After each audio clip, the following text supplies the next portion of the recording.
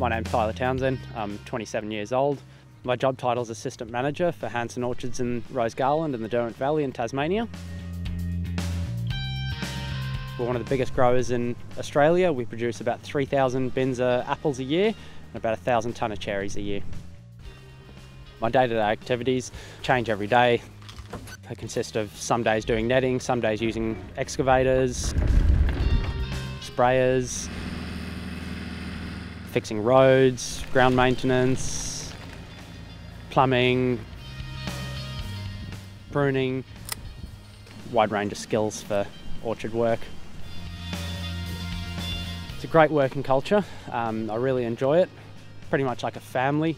You get to know people quite well. Before I did horticulture, I was doing sales. Moved on from there to working at Woolworths. After I left Woolworths, I started at Hansen Orchards doing apple thinning. And after I think it was 2 or 3 weeks, I got offered an apprenticeship in horticulture. I started in my certificate 1, 2 and 3 in horticulture. That went for 2 years. I love working outdoors every single day, whether the weather's sunny, raining, snow, hail.